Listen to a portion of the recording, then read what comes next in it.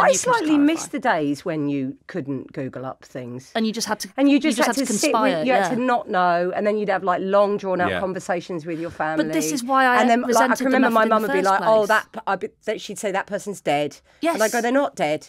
And then she'd be like, they're dead. And we'd just argue that out for hours. And then you've missed a Yeah. whole episode of something because your mum's certain someone's dead. Yeah. And then you wouldn't have any means of finding out if they were dead. I think that's why I'm tempted to look it up, though, because I go, well, it'll want only take me closure. 2 seconds and I can get a definite answer. Whereas that time used to really frustrate Real me waste of when we'd be on the finale of blooming something you've watched 6 seasons of, and just as they reveal who Gossip Girl is, Mum goes, is that the Empire State Building or the Chrysler Building? I never know which one's which. And you're like, ah!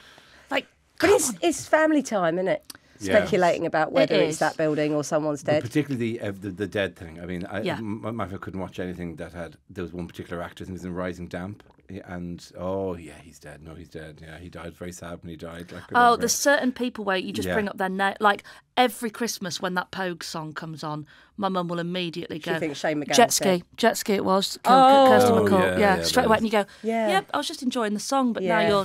now you're reliving someone's horrific Yeah. death. Yeah, for no, me. I don't want to. Every single about time. it every Christmas. Donny Hathaway, mum will go, jumped out a window. Oh, God. Every time. Yeah, I don't. She's obsessed with it. She's obsessed with it. If anybody's had a horrific death, Funnily enough, if I ever hear Buddy Holly, I always think plane crash. yeah, there you go.